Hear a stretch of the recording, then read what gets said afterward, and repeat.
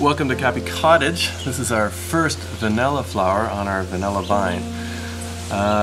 Big day for me because I've never done this before. Now, vanilla is a very special plant. The reason it may be so expensive is because it has to be pollinated manually. Originally, this plant comes from Mexico. In Mexico, there was a bee that was able to pollinate the flower. And when they took this plant out of Mexico, they couldn't produce any vanilla, and they didn't know why. They couldn't understand why it wasn't pollinated.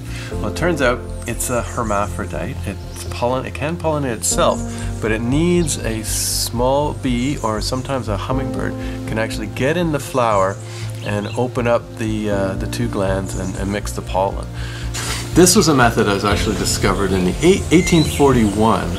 Edmund discovered that if you were able to connect the two organs inside the plant, then it would pollinate itself. And Edmund was actually a slave at the time.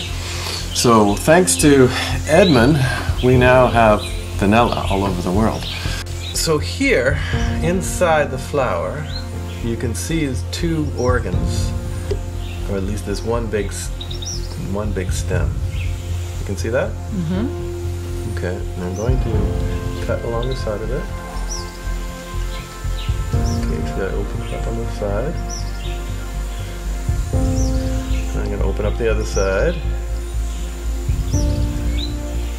So you're actually damaging the flower in order to pollinate it. Okay. Okay, I'm going to lift this flap up. It's going to go into there, and then I put the flap down on top. There it is. And you can even give a little bit of pressure. So we lifted the first flap up and tucked it in under the second flap.